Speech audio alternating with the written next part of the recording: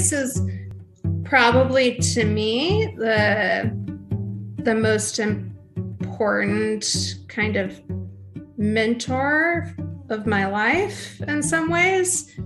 He's really someone that does so much, but really effortlessly. He takes the work very seriously and what it means to be a studio facilitator, but he doesn't take himself seriously. Andres is so adept at being aware and in the present moment all the time, and having to my mind, what was a very quiet, easygoing, seemingly focused on one task.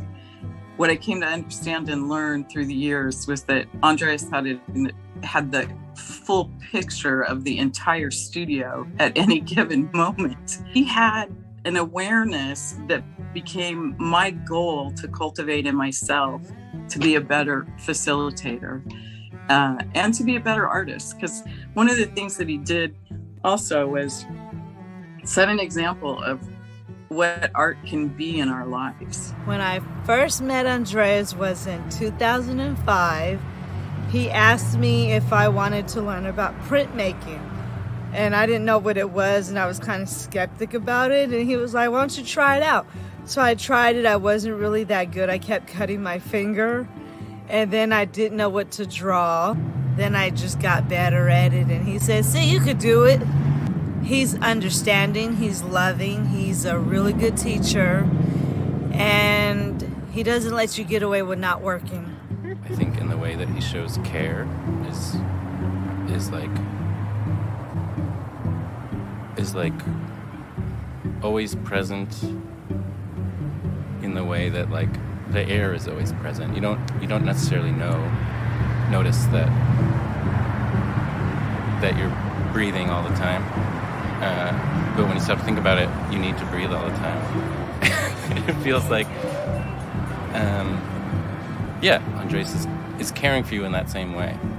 He knows what you need, and he'll provide it, but you might not notice that he's doing that. Like, what is the role of the studio facilitator? And he told me that the role was just to set the stage for creativity. Just follow the artist. You can give a few recommendations here and there, but you have to wait for the artist to initiate the dialogue, whether that dialogue is spoken word or just creating, making a drawing or making a painting. It's just.